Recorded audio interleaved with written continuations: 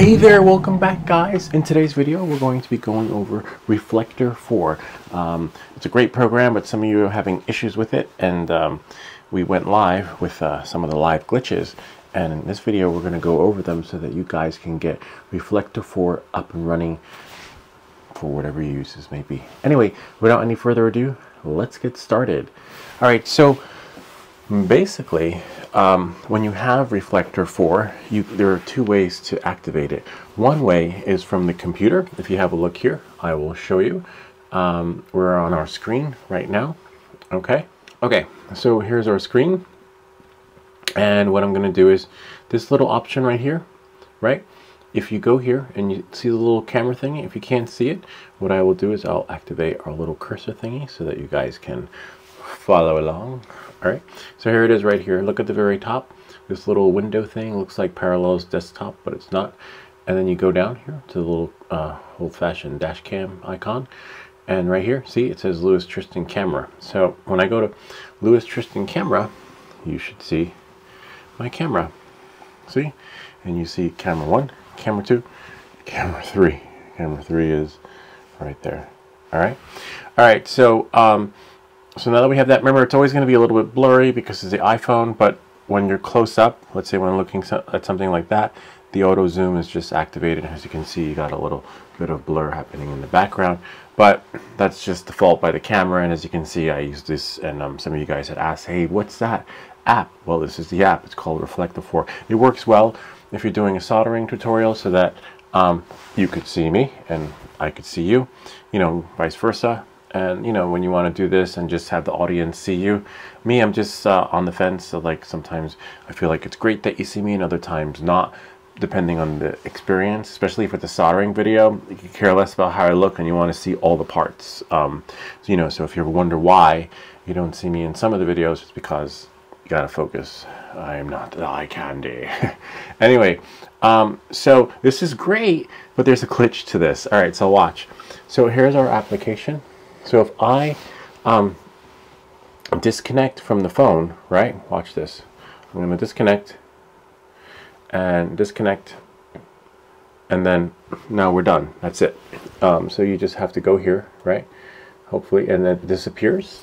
So once it disappears, now let's say, look, something else came up and you want to entertain your audience and you're like, hey guys, one more thing I forgot to show you. So then we're going to go back, right, to the application, and hopefully if we go back to the application, let's see, and the old-fashioned webcam icon camera, it's gone. It's not there. And I'm like, what do I do? It was just there a second ago. Don't panic. There's a little hack to it.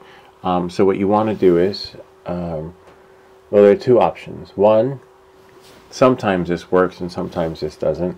If you go into the little icon of the windows, looks like Parallels, but it's not. If you go FaceTime camera, right? Here I am. Oh wow, look at that. The only reason why I did that is like, why is it so blurry in the background? I guess it does that so the audience can just focus on you. Okay? So sometimes if you do that, what I just did, and then you go back, your camera would reappear, but it's not there. Alright, so we disabled it. Hopefully at re-enable it's there. It's not. So the trick to that is basically what you're going to do is you're going to go to your phone. I can still mirror, but I mirror the phone only. Okay, so I'm going to mirror it so that you guys can see what's happening. So there's our phone. So what you're going to do is you're going to go into your settings. We'll just get rid of that. Type in settings, right? And then from your settings, you're going to go into the Wi-Fi. Now we're going to lose our connection. The phone's going to disappear, but you turn it off.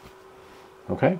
You can't see that it's turned off because I turned it off, but as you can see that? It's off. Now, when I turn it back on, turn the Wi-Fi back on, of course it disconnected because it reconnected because it just found itself again. It's like, wait, I'm not supposed to be here. Alright, welcome back to Everything That Glitches. Alright, so now that we did that, hopefully, fingers crossed, when you go back into the menu, your phone is there, and then you can go back to resuming the Reflector application. Now, this is one reason why you may not be able to see your phone. Another reason why, okay, so what you got to do is, oops, I'm not sure what that is, so that we have one solution. This is the second one, okay?